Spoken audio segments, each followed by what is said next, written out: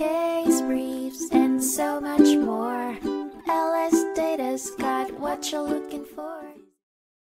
In a riveting clash involving corporate giants before the Iowa Supreme Court, a groundbreaking decision was made in a case of Shidler vs. All American Life and Financial Corp. in 1980. Shrouded in the complexities of merger regulations and share voting rights, this case underscored the issues around the merger of two companies, General United Group, GUG, and United Security Life Company, USL, into All American Delaware Corporation. A particular curiosity in this corporate drama was a substantial chunk of GUG stock owned by All American Life and Casualty Company, destined for cancellation when the merger would take effect.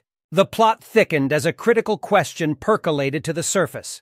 Should the common stock of GEGE be allowed to vote as a class in the merger plan?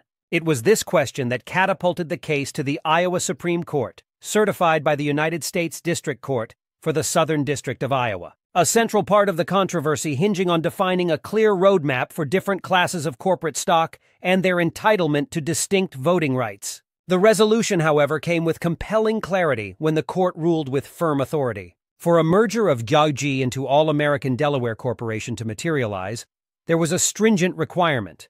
Not less than 2/3 of the outstanding GUG common stock and total shares had to be on board with the decision. Moreover, a stern warning was issued stating crafty maneuvers from merger draftsmen like renaming an actual cancellation wouldn't be an effective bypass around the law's firm constraints. Thus, the case brought a crucial facet of Iowa's corporate merger statute to the front lines, leaving a profound implication on the provisions concerning cancellation of shares and distinct voting rights of separate shareholders' classes amid such circumstances. Case briefs and so much more. LSData's got what you're looking for. Visit lsd.law, elevate your mind. Leave the stress of class.